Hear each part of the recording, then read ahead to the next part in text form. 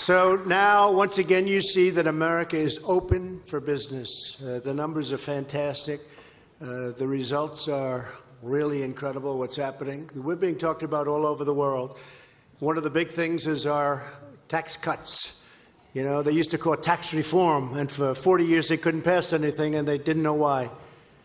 I said, how is it hard to pass tax cuts? Turned out it was not that hard. It was not easy, but we changed the name. I said, because, you know, being a person that's only been doing this for 2.5 years, I said, don't use the word reform, use the word tax cut. Because when you talk about tax reform, that could mean your taxes are going up, and your taxes went down. They went down a lot.